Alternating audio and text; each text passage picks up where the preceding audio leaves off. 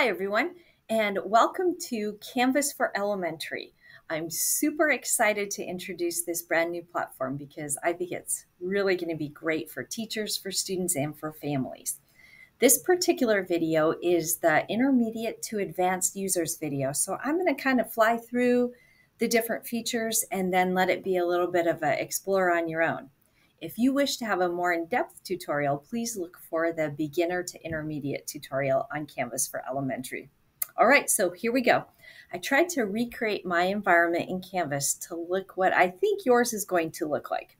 Now, just know that we're kind of learning together on this. So if you find some things, please let me know because there's probably things that I don't know about this yet either. All right, so a couple of things I want to bring to your attention. First of all, this is your new dashboard look. And so when you come out here and open up Canvas, this is what you are going to see. Now, the first reaction might be what happened to all of my other content that I had in Canvas. The other reaction might be, oh my gosh, this is really different. How do I do this? So let's go through a couple of things. First of all, on the global navigation bar on the far left, you will notice instead of dashboard, it now says home. And you're going to use this home button a lot more. Instead of using this as just a dashboard, this home button is going to be your way to get back to this view, which really is your home view for your students. So they're going to want to use this view quite a bit. If you are wondering what happened to everything else that you have in Canvas and why it is no longer here, if you click down on subjects, which in the classic view is considered courses, now in the Canvas for Elementary, to make the language a little more user-friendly for our elementary students, they are subjects. If you go ahead and click on your subjects, and you're going to click on all subjects, just like it used to be all courses, here's where everything is that you may have wondered what happened to all of my courses and how do I get them back. So just come through here, find what you're looking for, and you're going to go ahead and star it. And once you have started, now when you go back home, you will notice that this class is now going to appear back here. It might appear under unpublished if it was unpublished. In this case, you're going to notice it here. And so now when I go to open this, you are going to notice that this has the classic view. And that is because this particular course or subject was created in the class under a classic sub-account. So depending on what you open and where it was created is going to be how you're going to view it. So that's just kind of a little bit of an important distinction to make. So just so I can try and make sure to clear up any misunderstandings that might happen with this, it's really about the way you view things is how Canvas for Elementary is going to work. It changes the forward view. It doesn't change anything behind the scenes. And so if a class was created like I will create my, my district professional development courses, I will create that in a different sub-account that has the classic or traditional views to it, because all of our secondary is still using that classic view. They don't have access to this elementary view. So I'm going to create it there, but it doesn't matter who you are, what platform you use, everybody's going to view it the same. Now, if I create something under my sub-account where I have enabled the features for the Canvas for Elementary, that course is going to look different. So this is one that I created under the Canvas for Elementary. And now you notice when you open this course up, or subject, as we call it for our elementary, now it looks different because it was created under that different sub-account, which has these features enabled. So just kind of two important, I think, distinctions to make as we begin our work through this process. So again, I'm going to go back to home. This is going to become the way you're going to want to help students navigate is just find home, go back home. It used to be home over here on the left-hand column when it used to be your course navigation bar. You would click home there. Now you just want to click home over here. This will take you back to your dashboard, which is really for our students now going to be that home page. So it's one less click to get where they need to get to. All right, so let's go ahead and get started in what you need to do to get this set up. So when we're here at home, I just have my subjects. I don't have my home course set yet. Now, I think, and I'm hoping without having an SIS integrated class to work with here to show you, I think you're going to see a course tile that is going to be your SIS course that has all of your students in it. So I'm hoping that's the one that is here for you. You're going to go ahead and open that up. And once you open that up, you're going to see this manage subject. That is going to take you into the background. So let's go ahead and click on manage subject. And now this should look very familiar. So this is all of the back work that used to be associated with your course. It's still there. It still will look the same when you go into the back side. It's just the front side that will look a little bit different. A couple of things you're going to want to do. The very first thing, let's scroll near the bottom. You are going to see a setting that says enable as homeroom course. You're going to want to take that SIS course. You're going to want to enable that as your homeroom course, and then go ahead and update your course details. Now, once you enable this course as your homeroom course, your homeroom has very limited features because its purpose is to really serve as that forward-facing class where students can see an announcement, and pretty much that's about it. It's just kind of that main place that's a landing place. A couple things you're going to want to change. You're going to want to change your card image. Again, this is not any different than it has been before. However, your banner page, whenever you're into an elementary course now, you're going to have a banner page, which is a wide image. And so using the same card image down here on the banner page was distorting the image. So they created two separate ones for you. So now you can go in and choose your images like normal. Just know that you're going to want to have this one be a 5:1 aspect. So you're going to want to crop it so that it's not that traditional rectangle shape. It's a much longer extended rectangle shape. Okay, choose your color, whatever.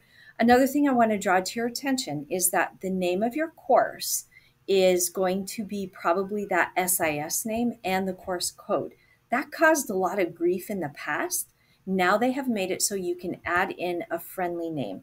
So I'm going to go ahead and call this Mrs. Hermes class.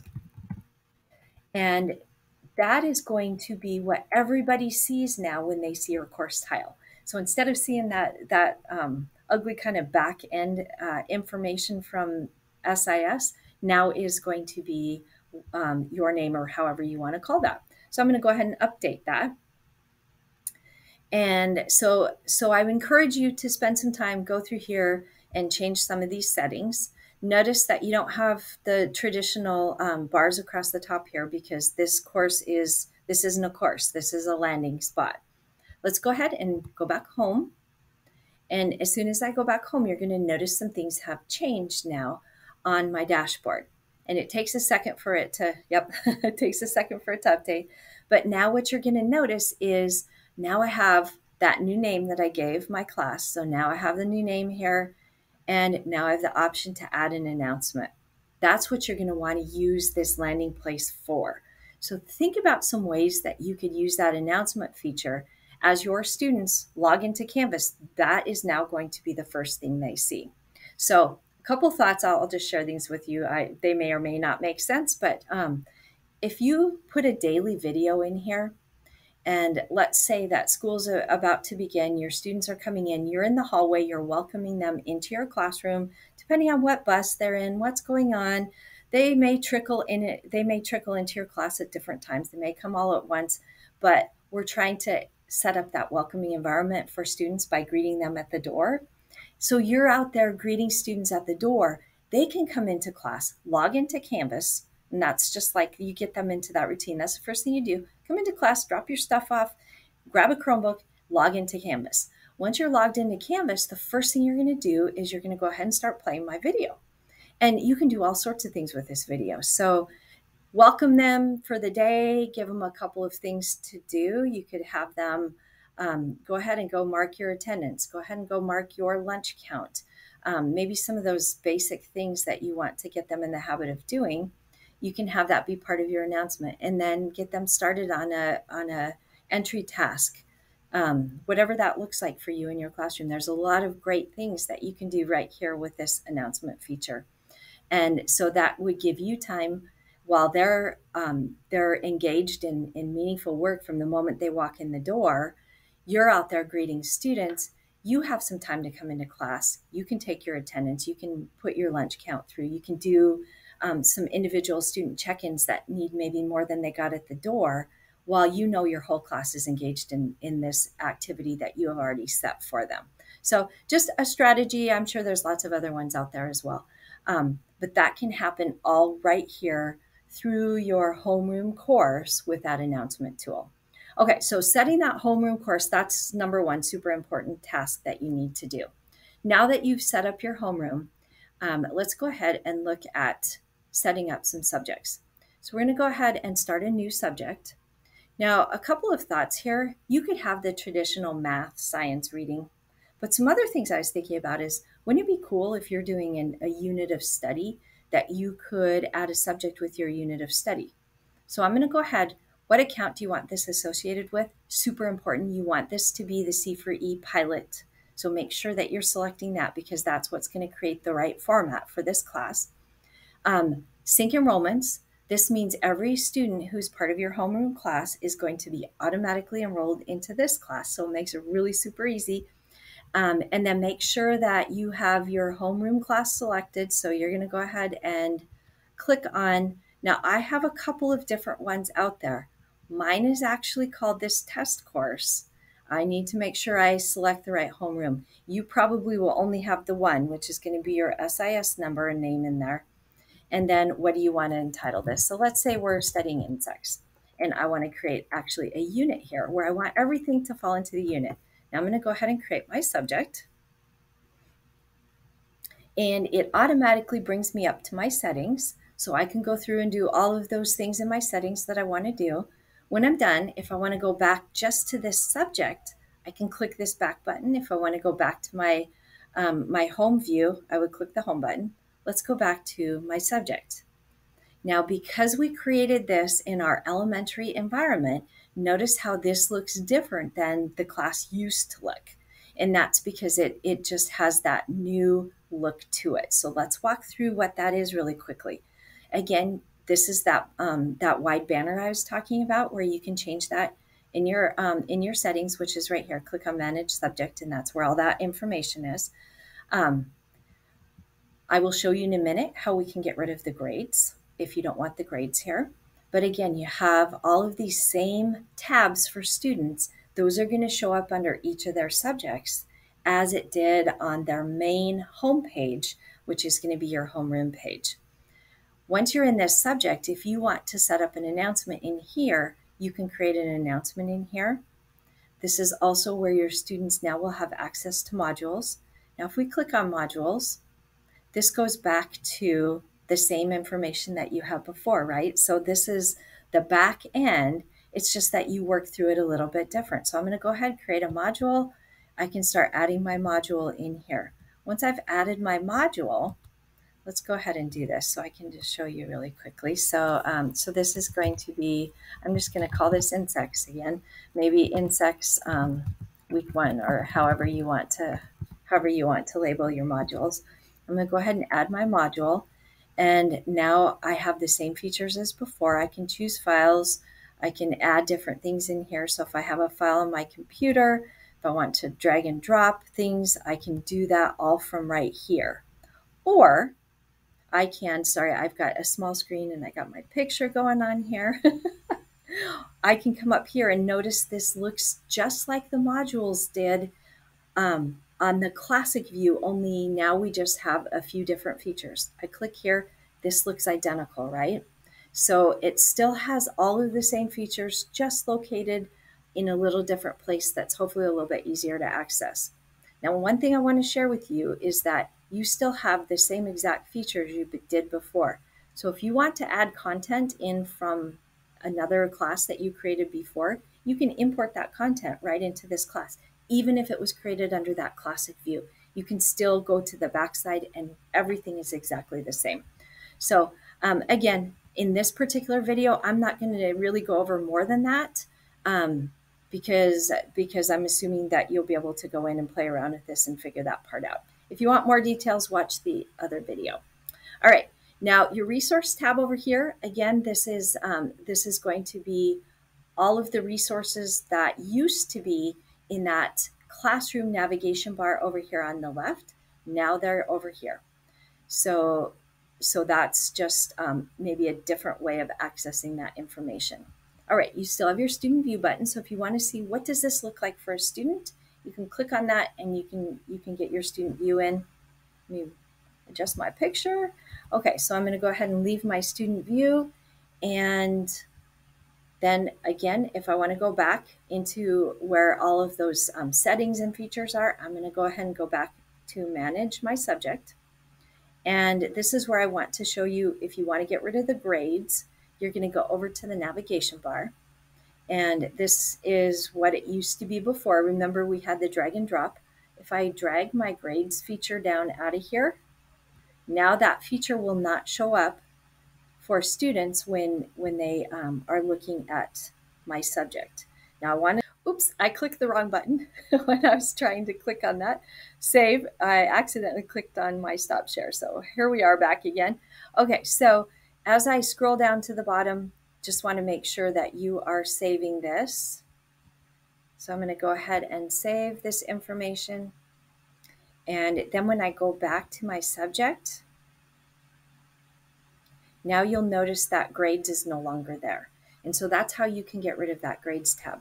Now, if I go back home and when I go back to my overall home, I still am going to see grades here. And that's because somewhere along the way, one of my subjects, I forgot to take the grades out. So if I was a student and I looked at grades, I'm going to see here are the different grades that I have for my different classes.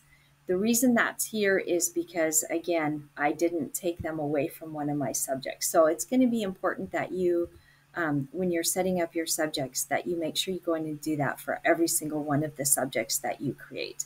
And then that feature will no longer be there. However, let's say you had math, social studies, and second step here, and you wanted them to be able to see the grades for math, but not the other ones, then if you disable those for the other subjects, when they click here, they will only see the math one and they won't see everything else. So I hope that kind of clarifies that just a little bit. And then we're going to go back to our homeroom. Now, again, on our schedule, if you click on the schedule, what's going to happen is once you set an assignment with a due date, that assignment is going to show up whatever the due date was. So when you're planning your assignments in Canvas, making sure you put that due date will then populate that information in the calendar. If you don't have a due date, it won't show up here on the calendar. So, that's a really important detail, especially for parents if they want to come in and see what's due. If they don't see due dates on things, then they're going to maybe assume that their kid had everything done. Also, what happens is once you have created an assignment here, there's going to be a little checkbox. And so it will, if a student submits the assignment, it will automatically check that off for the day. It won't take it away from what happened on that day. It will just automatically check it. So a parent can still look and see, okay, these were the 5 things that were due today, and 4 out of the 5 of them are checked. So I have my student still needs to do one other item. Now, just a side note to that, if you have created an assignment and they're turning it in by paper, so on the submission you put no submission required, it's still going to show up on here and it will still have the checkbox. The student will have to go in and check that box themselves on those particular assignments to show that it was completed. Okay, a couple more things I want to share with you, and then I'm going to turn you loose. So let's go ahead and go back to my home page. And I'm going to come over here. I'm going to click on my insects course. Now, once I have done this, I'm going to go ahead and go out to manage, because this is something that is probably going to not be as easy to remember to do. We have to make sure and publish this. If we don't publish it, then our students aren't going to see it. It won't show up as a tile or a subject when they go into their course. So if they say, I don't see that, it's probably because it hadn't been published yet. So make sure that you go in and do that published piece. All right, so I have done that. I'm going to head out to assignments. I'm going to go ahead and create an assignment right through here. Same as I always get to do with an assignment. All of the same features as the other one. I'm going to go ahead. I can click on the different features, etc., etc. Let's go ahead and actually do that. So this is going to be a test assignment. I want this to show up on my calendar, and I'm going to put that today so that I can go back and show you that it's there. I can set a particular time if I want to. However many points if you're using the grading system.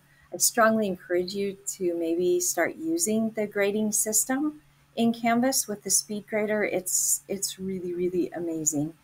And it will talk right to Skyward because your classes are associated with Canvas and Skyward. So it could save you a lot of steps with grading. If you want more information, let me know. But if you do want to create an assignment and you want to be able to use it with Skyward, all you have to do is click this little button and that assignment will be able to sync right into Skyward. Okay, I'm going to go ahead and save and publish this. But I'm going to come back here and I want to show you a couple of features all at the same time. So now I have my assignment here. I'm going to go ahead and edit it. One of the things I want to do is I want to show you how you can use the new feature that is where you can use a PDF and you can make that interactable by a student. So let's go ahead. We have our assignment set up. My submission type. So I want my submission to be an external tool. And now I have different features available for this. I'm going to go ahead and go over here to find. I think maybe I should have, I think I clicked the wrong one. Just a minute. Let's go back up here. I don't think it's an external tool. I think it is a online. I believe that's what it is. Okay, yes, an online. So you need to select your online. And then when you look through, now you have a new feature in here. It's the student annotation. I'll go ahead and click on that. And now it's going to ask me where I want to upload that PDF. So this is for those of you who have been wondering, how's an easy way to do a PDF for our students? So I'm going to go ahead and find one of these. I don't even know if I have anything on my, let's do this one. Don't have much, sorry, I should have pre-thought that through. So now I have that successfully uploaded. I have that associated in here. And now I'm going to go ahead and click on my Save button. And now I have that assignment here for my students. Let's go ahead and let's look at the student view, what this looks like for them. Because assignments do look slightly different for students now, but notice how it automatically will open up this with the student annotation tool. So here's the PDF that I attached. And here are my tools. So now I can select, if I want to do a text box, I can select a text box with all those features in it. And I can start typing with the text box. I can use the highlighter if I want to highlight something. I have my highlighter tool. If I want to write on something, I have that opportunity now to write on, strike through, etc. So these are interactive tools, and now once a student fills that in and they submit that assignment, you are going to see it with all of those interactive tools associated with that PDF. So they're going to go ahead and submit, and you get the yay. Or you can set it up now. Students have the option to do a new attempt. And one thing that didn't show up on here, because this is an annotation one and it will automatically open, but if it's a traditional assignment, it used to be a little confusing because the students would have to click the submit assignment box to get started. No longer. Now it says start assignment. And so students will see that start assignment. They click that button and then they'll see the submit at the end of the assignment. So again, more user-friendly language for our younger learners. So I wanted to share that with you. Now, I'm going to pause and go back so I don't waste our time. Okay, and I just toggled over really quick, went back home, and on the schedule, notice how when you click on the schedule, how I had told you that there were these different features that show up. So it shows that it was submitted and it automatically checked the box off. Now, if this was one of those assignments that you had to go in and hand check because you were asking for them to turn in a paper assignment, then the student could come out here and they could check on this box. Well, it's supposed to be able to. I'm not sure if maybe that's because it was already turned in. Anyway, there we go.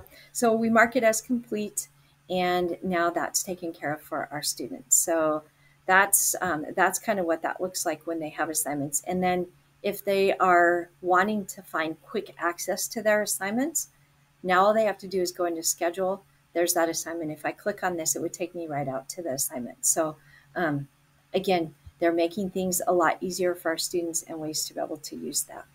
Let me go ahead and leave our student view. Okay, so I went ahead and opened up that assignment again in Edit View because I wanted to show you, do you remember on the right-hand side where there was that important dates? And I said that you as a teacher could control what goes there and what doesn't. At the bottom of an assignment that you put now in your Canvas for Elementary, right before you hit the Save button, you're going to notice Mark as Important Date and Show on Homeroom Sidebar. So if I want this assignment to show up over there, now I'm going to click that down below. And now that assignment is going to show up when I head back. So I'm going to go back home. Oops, wrong one.